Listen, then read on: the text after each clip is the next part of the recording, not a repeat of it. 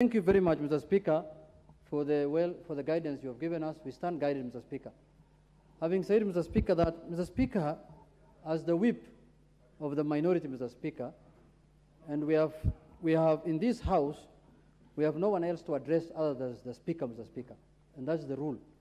Mr. Speaker, the issue you have just raised is a very weighty matter, Mr. Speaker, with the minority side.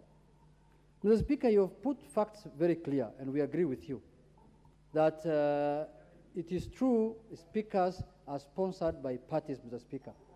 And Mr. Speaker, I remember in 2013, we sponsored Marende as the minority, and we were defeated in this House by Jubilee, Mr. Speaker. That time it was Jubilee coalition. But Mr. Speaker, also, recently, new development happened, Mr. Speaker. And you know, we are in the season of politics. Everyone has a constitutional right to join any political formation he wants. Mr. Speaker, in the last election, you were also sponsored by Jubilee Party. But Mr. Speaker, the records that are now available politically at the registrar of political parties is that you are the party leader of the Democratic Party, Mr. Speaker. And now that is not Jubilee that sponsored you, Mr. Speaker.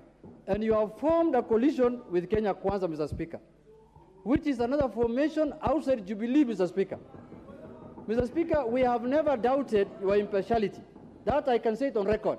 We have never so far, until when we saw in a hotel in Karen, Mr. Speaker, signatures and ceremony happening, you signing as the party leader of the Democratic Party, Mr. Speaker, we started now feeling that surely we might not get a fair treatment in the House, Mr. Speaker. There might be no impartiality, Mr. Speaker. Mr. Speaker, you are a man who has so much fidelity to the Constitution. I can say that also without fear, because I have served under you or with you in this House for 10 years now, Mr. Speaker.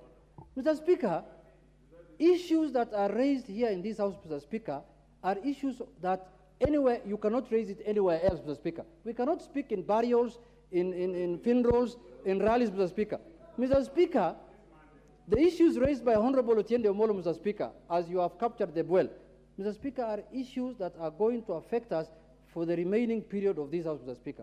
Mr. Speaker, if now you are the leader of the Democratic Party and a member of the Kenya KWANZA coalition, Mr. Speaker, and you are sponsored by Jubilee Party as the Speaker, Mr. Speaker, how are you going to balance those interests, Mr. Speaker? Because the people who are supporting you now and cheering you here, Mr. Speaker, are not even people of Jubilee, Mr. Speaker. These are UDA members, Mr. Speaker. These are Kenya KWANZA members, Mr. Speaker. These are the ones who are cheering you, Mr. Speaker. I don't know for what reason. Do they think that you are a speaker for now Kenya KWANZA? I don't know why Duale is so happy to when you are talking, Mr. Speaker. Mr. Speaker, it is in my view, Mr. Speaker, I have said, Mr. Speaker, and I am very happy that you've given us time to express and ventilate what we think, Mr. Speaker. Mr. Speaker, we want to continue the House being handled the way it has been handled for the last 9 years under your leadership, Mr. Speaker. We are only worried that going forward now, Mr. Speaker, now that the political dynamics have changed, Honorable Fatuma Geti has raised weighty issues, as Honorable Otiende has said, that can lead even to the impeachment of the Deputy President, Mr. Speaker, if they are proved the allegations to be true, Mr. Speaker. Mr. Speaker, how do we feel?